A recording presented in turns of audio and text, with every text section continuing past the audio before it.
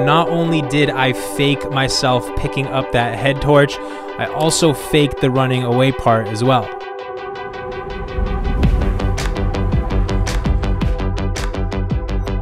It wasn't until I learned these tools and shortcuts that my mind started to really understand what's possible in the world of video editing. After Effects is not as intimidating as it might look.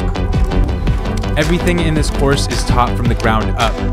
So it doesn't matter if you've never opened up any of these programs before. Today you guys are going to learn how to take this boring old subway clip and turn it into something magical. Everything from my creative process to how you can start a business with the skills that you'll learn throughout this course.